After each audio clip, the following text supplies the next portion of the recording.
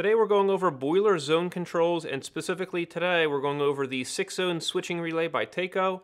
And a switching relay controls each one of the boiler zones by powering an individual circulating pump for each zone.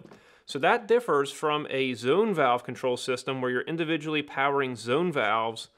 And a zone valve looks like this, where you have control to the opening or closing of a tube in order to control flow to that zone.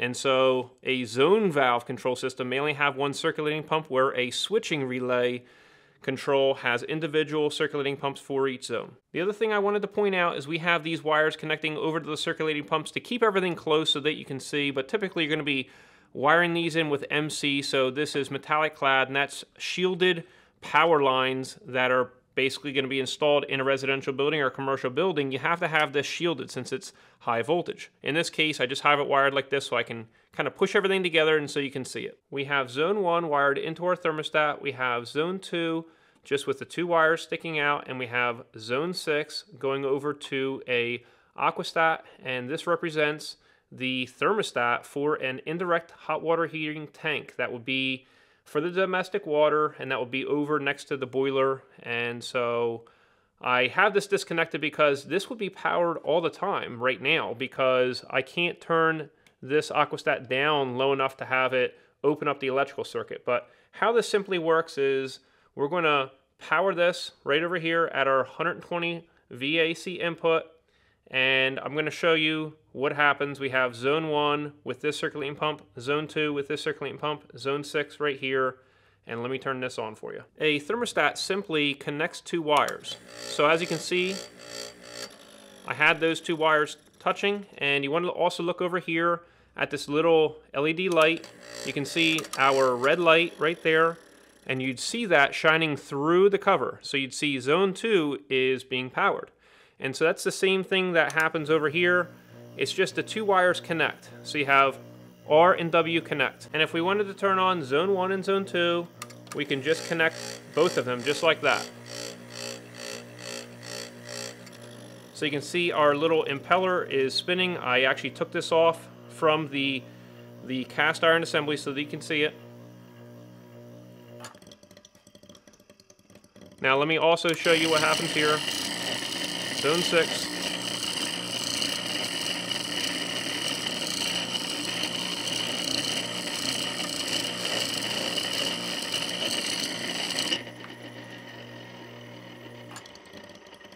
As you could tell, this circulating pump was very loud. It's about on its way out. It's going to fail soon.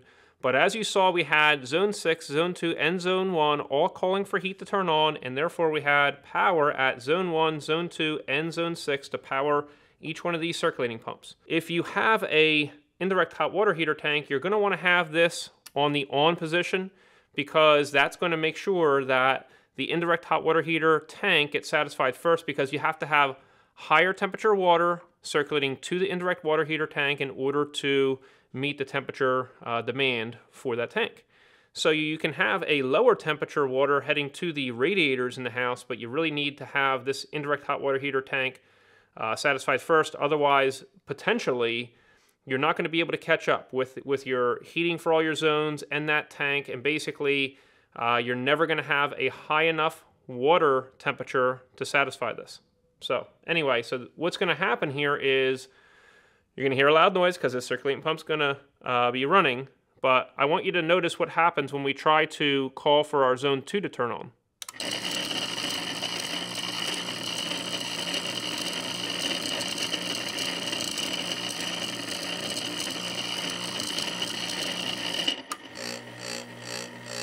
So as you can see, after this is satisfied by just jumping from here to here, then we can have our zone 1 and zone 2 on.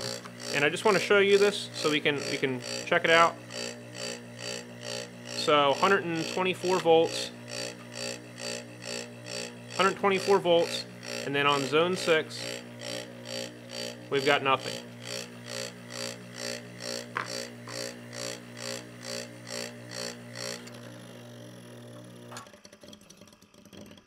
So, another thing I want to tell you is this isolated end switch. So this gets connected to the TT on the boiler aquastat, And so that's on that main control of the boiler. This is typically used for cold start boilers, and so that means that the boiler may not hold or maintain a high temperature. It's going to basically turn on when you have a zone being called. And then it's going to ignite the fuel gas or the oil in order to raise the temperature. But an isolated end switch is just going to close when you have a, say, zone 1 or zone 2 being powered. So I'm going to disconnect this and just show you that. We'll turn our power off first. We're turning our multimeter on to electrical resistance. We have our power back on to our board. And let's turn this thermostat right here up. So as you can see, we're reading very close to 0.0 ohms of electrical resistance. So we should have 0.0 when we touch our probes together. So right there. So we had, say, 0.1. Now let's see what happens when we are not calling on zone 1.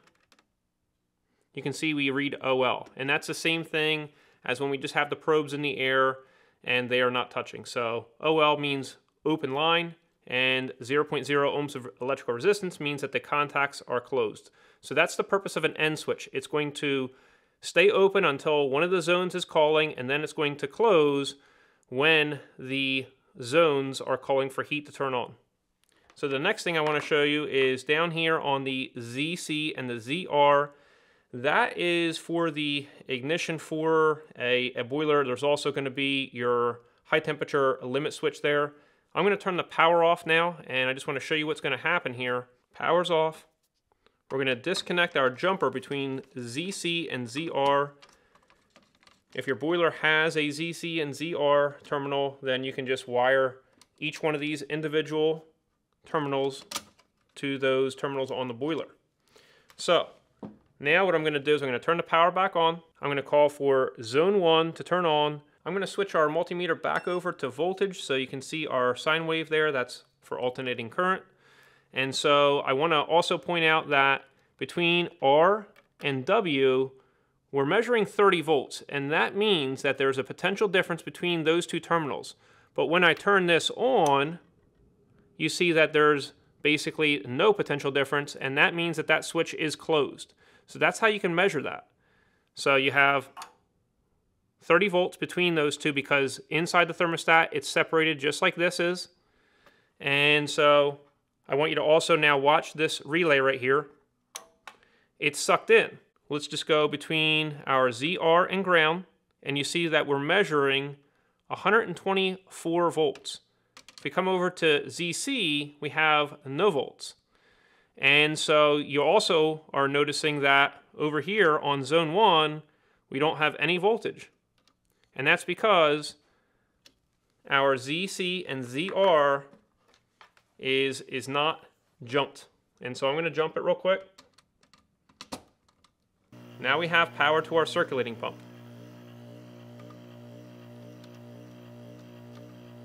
So 124 volts. So you can hear this one running right here. So if you have a high temperature limit that opens up, it's going to shut off both the ignition and also the ability to run the circulating pumps. So if you do not have a ZC and a ZR terminal on your boiler, then you're just going to leave this jumper in place. I also want to point out that on this board we have a 24 volt section right here where you can power a low load. So not something that is excessive, but something that is small, because you can see that this transformer is not very large. It does not have that many VA, so it's not rated for that much power being delivered. On the inside you have your instructions for your wiring, and so you have a cold start boiler, you've got a tankless boiler, and it also is going to discuss the powering of a power stealing thermostat, which you can come from the common right here with a little resistor and attach that over to the W, and that's going to allow you to power a power stealing thermostat such as a Nest thermostat. And so you can see on our multimeter we're measuring 29.9, and we even have power there even when the thermostat is off, so that no zones are calling, and we still have just dedicated 24 volts there. You can't put a large load on that because this is a small VA transformer. It's basically only there to power each of these little relays in these black boxes right there. So anytime that you have 24 volts present on the W over here for a zone, it is going to be supplying power to this little relay inside this black box. And the fuse is there to protect in case there's, say, like a direct short over here in the circulating pump. If that fuse blows, then it's not going to allow that circulating pump to run. So let's go ahead and examine that next. So how we test a fuse is you can come right over here to the ground. You can take the other probe and come on one side of the fuse, and you see that we have 124 volts present. And then on the other side, you have 124 volts. If that fuse was blown, you would have 124 volts on one side and 0 volts on the other side. And so that fuse is intact, and so you can see there's a fuse for each relay right there, and you typically are going to have extra fuses in here just in case there's some problem. Say during the initial installation, you can still stick that fuse right in there with the power off. You got to make sure that the power's off anytime you're going to be touching that. So if you don't have 24 volts here, and it may not be exactly 24, but it's really going to be somewhere between 26 and 30 volts. You see we have 30 volts right now. What you can do is you can check your transformer right here, and so we can check right in the back of this plug. And so this is our secondary side, so that is our 24 volts. So we got 30 volts there, and so you can see that it is outputting. If we don't have 24 volts there, we could see, hey, do we have 120 volts over here? And so you see we have 124 volts here. And so you want to make sure that you have power, so your LED status light is on, signaling that you do have power over here on your input. And if you want to diagnose this transformer by itself, you're going to turn the power off, and then we're going to measure with electrical resistance. So you don't want to put your probes really fully in, you just want to insert them a little bit, because you don't want to damage this. You see 3.6 ohms. If you read OL here, then you would know that your coil is opened up. You would also notice a bad smell as well, a burnt smell. Over here on the high voltage side, we have 104 ohms. So that's really how it works. You just want to look around and see if you smell any burn marks, you have any fuses blown. You want to check for power at your transformer. Then it's a matter of making sure your thermostat is connected in order to make sure that you are powering a zone. If you want to bypass a thermostat, what you can do is you can just take alligator jumpers, just like this, and you can just jump from your R to your W if you want to call a specific zone to turn on over here. Anyway, you're going to have this cover put on when you're done, and you're going to be able to see your LED status lights, so you're going to be able to determine the operation at that point in time. And so if you're looking for more information on the zone valve control system, I have a whole nother video on that linked down in the description section below. I've also got some videos on Honeywell and Taco zone valves, so you can make sure you check those out. And we also have a bunch of free resources over at our website over at acservicetech.com, such as articles, quick tips, calculators, and quizzes. And we also have our refrigerant charging and service procedures for air conditioning book. So I hope all this helps, and I hope you enjoyed yourself, and we'll see you next time at AC Service Tech channel.